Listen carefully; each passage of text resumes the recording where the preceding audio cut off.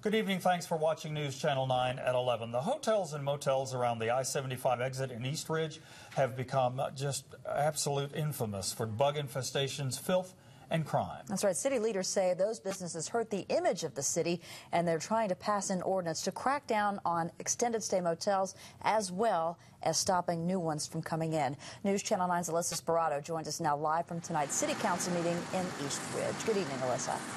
Good evening, Kim, Kevin. Let me just first off by saying that it was a really long meeting. It actually just ended about a half hour ago. But we did tell you we have a new development that they did pass the first reading. Now let me give you a background on what that means.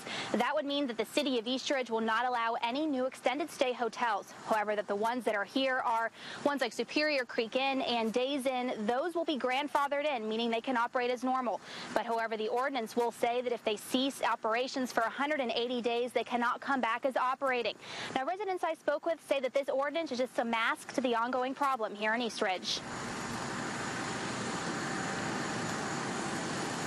You know, what difference does it make, because the ones that are presently causing problems are still here. The only thing that'll, like I said previously, that will impact it is if they add on, and they won't be allowed to be extended stays. The city of East Ridge is expected to vote on this again in just 2 weeks, and that's when, if it passes for the second time, it will be enforced.